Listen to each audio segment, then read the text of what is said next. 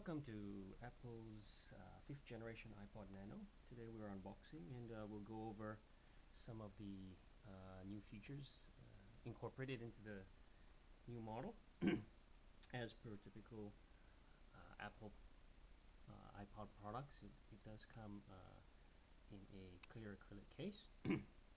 And we are reviewing the 16GB model today in a highly metallic and polished green. So without further ado, let's get inside here.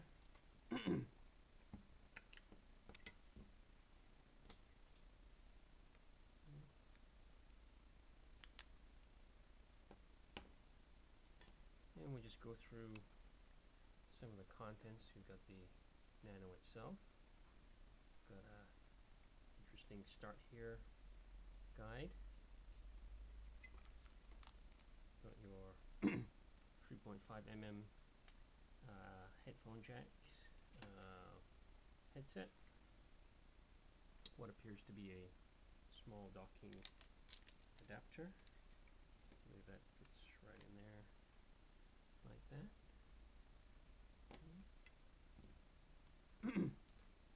The everything in one cable, well, except for AV out.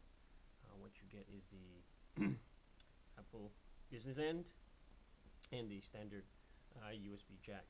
So you can perform charging of the Nano itself and syncing via this cable.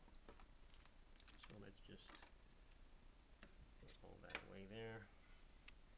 So let's get into some of the features of the 5th gen Nano. Basically, we're presented with a new 2.2-inch LCD screen, and on the back you'll see there is a new digital video camera with the microphone just beside it there. The 3.5mm jacks on the bottom, and slider switch for putting that on hold. Okay, so let's power it up here, and what we get inside is your usual menu options, again navigated using the click wheel, so that's very straightforward as to the operation. I am a third gen iPod user, so I may not be completely familiar with some of the features inside here, but I think it's quite straightforward. We've got music. Again, this is a new unit, so there are no songs currently synchronized. Videos. I have been playing with this actually, so the unit does have some video present already, so my unboxing is not a clean new unbox. We've got photos, and it's nice that on the bottom here it does indicate some statistical information. In this case, 0 photos. Podcasts, 0 podcasts. One of the new features, a built-in FM tuner. I think a lot of people will enjoy this because it does pay to stay in touch with the news. So that's a nice new function.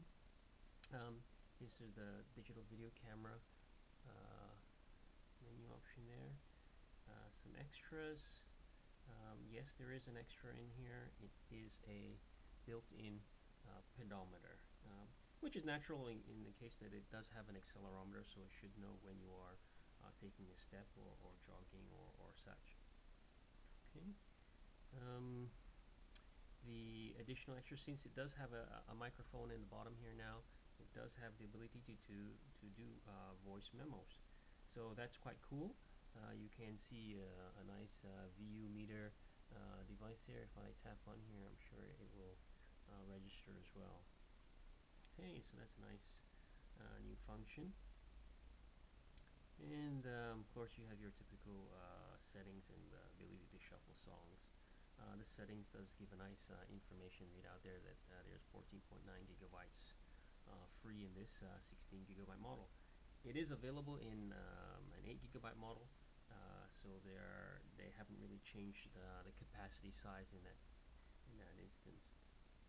Okay, so without holding back on the features, let's go into the video camera. Well, let's do the radio first. First thing you notice, the radio doesn't function without a built-in, without something being plugged into the 3.5 mm jack. That's really because the wire serves as partly the antenna for the reception. I don't have, or it wouldn't make much sense to plug in a headphone jack. You wouldn't be hearing the audio, so I've taken liberty to prepare a X Mini here with the 3.5 mm, and you just turn it on, and let's see what happens here. Do I have any audio? I don't appear to have any audio. It means the good little battery on here has passed on. Okay, so that's what would happen with the radio signal. If you don't have the radio signal, the antenna plugged in, you won't get the radio signal. It does have preset functions. Okay, it does pick up the information broadcast from the radio station, in this case the radio station call sign. Let's see, we have a new function of the radio is live pause, which is very similar to, if you're familiar with TV recording of time shifting.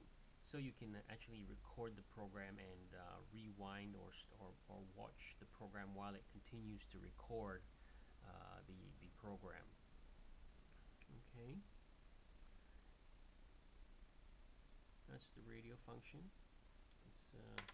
Won't bore you with any of the local radio stations here. Okay, so we've got the video camera up next. We'll go into the video camera. The video camera, you'll notice, shoots in a portrait or a landscape mode.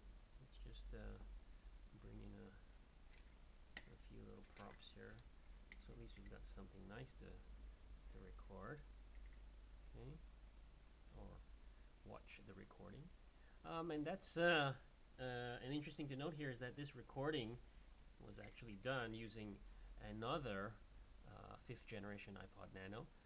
It records digital video at 30 frames per second at 640 by 480 resolution using H.264, and saves that with a .mp4 file extension.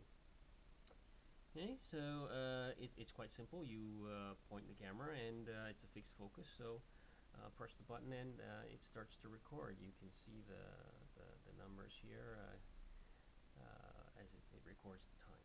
Okay, when you're done, you can just press there and it stops recording. So one of the interesting things about the new camera is the ability to apply some of these live special effects. You can see there's an X-ray function here, there's a sepia tone function, a black and white function. We've got thermal imaging. The one thing to note about the thermal imaging, this is all faked, because if you looked at my hand, you would certainly know that there isn't that kind of heat signature to my palm. Okay. Okay. There's a new cyborg function, so if you like to pretend Terminator 2 is chasing you somewhere. There's also the black and white film grain, so that gives you the effect of scratches on the old cellulose. The security cam function goes on the fritz every now and again. I think that's quite typical of CCTVs. A function here called kaleidoscope, which is I'm not sure how you would use that, if it would be of any particular value other than being cutesy. The mirror function, if you wanted to make someone look like they had a twin. And bulge, these are more funhouse features where maybe a skinny person would all of a sudden look like they had a pot belly. A motion blur, if you wanted to make something look like it